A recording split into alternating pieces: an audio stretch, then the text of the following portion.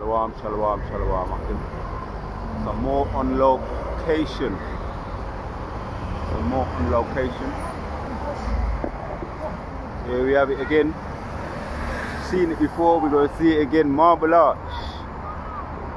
We've got the Roman spiral there, or the arch, which goes back to the Romans. Esau constantly building his skyscrapers.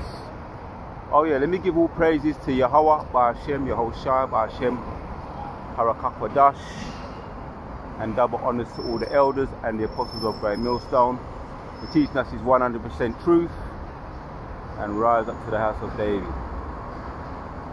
Back at you again, back at it again, on another video doing a location in the Marble Arches.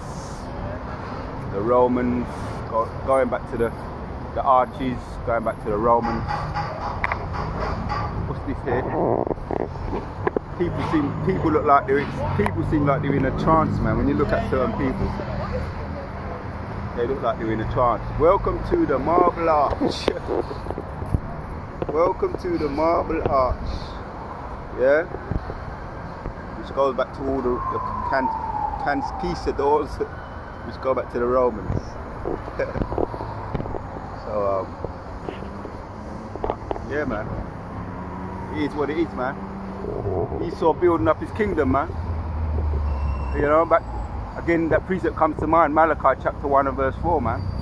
He shall continue, and he continues to rebuild, and the Most High continues to throw down. So yeah, man, took a little walk inside. They said we're welcome. Are we welcome? Let's see if we're welcome.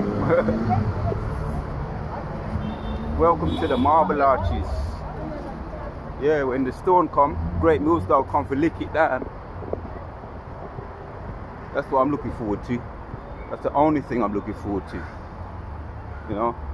So I'll continue to rejoice, man. Lamentations chapters 4. Lamentations chapters 4 and verse 21, man. Let me read it and end off the video. Just finishing off the video that I entitled Ease Sleazy. Saying goodbye to Sleazy E's crazy kingdom. And we're doing that. We're doing just that. Saying goodbye to Sleazy E's crazy kingdom. Out here on location. This could be my last time I see this place. I really don't know. Nothing's really predictable. It's all in the Most High's hands. The spirit is like the wind. Most High's got everything under control. The king's heart is in the hands of Yahweh. The king's heart is in the hands of the Lord. That's Proverbs 21 and verse 1. So let me bring out this here precept here. While we're in a concrete jungle. This is Lamentations 4. Yeah, you see them? You might rejoice. See that? See them? They're rejoicing. See? They're in their element. They're in their kingdom. I ain't mad at them. Let them do it, man. Lamentations 4:21 says, Rejoice and be glad, O you daughters of Edom, that dwelleth in the land of Oz. The cup also shall pass through unto thee. Thou shalt be drunken, and shalt make thyself naked. Everybody having their good time. Drunken. Drink your wine and feel fine, and recombine, and carry on to dine. Right? Pass through and thou shalt drink it, be drunken, and shalt make thyself naked. The punishment of thine iniquity is accomplished, O daughter of Zion. He will no more carry thee away unto captivity. He will visit thine iniquities, O daughter of Edom. He will discover thy sins. And that's what's happening right now. They're being exposed. The skirts are being lifted up. Because Esau is getting drunk. He's drinking up. He's drinking up in wine. And what? Rukumbine in the dine. Feeling fine. So That's what he's saying there, man. He's being exposed, man. Drink up, man. Yeah, rejoice and be glad, O daughter of Edom, that dwelleth in the land of Uz. The cup also shall pass through thee. What cup's that? They're gonna drink the cup that we have been drinking. Yeah, all the slavery up there, what we've been through, the Jim Crow, crocodile bait, alligator bait, shark bait in the transatlantic slave trade, the slaves being thrown off the Jesus boats. Yeah, and all the crushed like sardines under the docks, underneath the floorboards, wrapped up in their own urine and vomit. You understand? So thou dwellest in the land of Uz, the cup also shall pass through unto thee. You're going to get that. You're going to get a taste of that. Deuteronomy 28. Deuteronomy 28, man. The cup shall pass unto thee. All the curses that we've been through, have been through, you're going to go through. And you're getting a taste of that now. That's why a lot of your so-called young children, which are not innocent, according to Job 4:7, no one dies innocent. The judgments, a lot of judgments, which I've been doing videos on it, are coming and falling upon your children, man. Yeah, so that's why I'm saying to you there, make the most of your time. The drunk, and thou shalt make thyself naked. The punishment of thy iniquity is accomplished, O daughter of Zion. He will no more carry thee away unto captivity. He will visit thine iniquities. Right, he's going to visit you. You're going to get a taste of a visit. You're getting all the juke up now. You're getting all the pandemic now. And I'm seeing people walking past. They look like they're soulless. They lost their souls. They're walking dead, living dead, zombies. Most of them, probably a great handful of them, probably took the jab. So they're just waiting for that. They're just waiting for it to kick in. The judgment is waiting to kick in, so that you're going to see people start dropping like flies. There is a video on a compilation of people who took the V.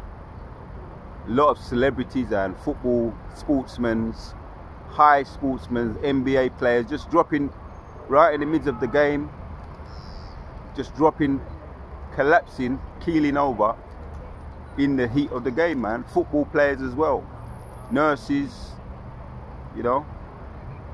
The doctors ain't that stupid. The doctors are giving you the V, but most of them ain't so stupid. They ain't taking it themselves. So, you know, and a lot of the policemen, the centurions, a lot of them ain't that stupid. They're resigning from their job. Some of them know better. They got inside information, and the firemen and a lot of the nurses too resigning. They rather resign and keep their life than give up their soul, man. Forfeit their soul just to keep their, and get juke up just to keep their job. Some of them know better. Good for them. But yeah, the rest of you gonna get you're getting your judgment now, man. That's why there was a Liverpool situation where a young girl, 12 years old, in Liverpool city centre, 12 years old, stabbed to death by other young teenagers. So don't tell me about innocence. Don't tell me that there ain't judgment. Don't tell me you ain't under the curses now, and you ain't tasting a bit of your own medicine. Most High, no respecter of persons, man. Yeah. Colossians chapter 3 and 25. The Most High is no respecter of persons. So yeah, by all means, drink up the wine. Enjoy yourself. This could be your last November, your last December, your last time out making a fool of yourself. That's what you like to do, make a fool of yourself. So yes, man, I want to give all praises to Yahweh Hashem Yoshai for giving me the spirit to do this video. You see what taking place, the prophecies are in full effect, popping off, as they say, popping off like popcorn. And he says this could be his last, and it ain't gonna be a good one for you. So I hear it ain't gonna be a good holiday season for you.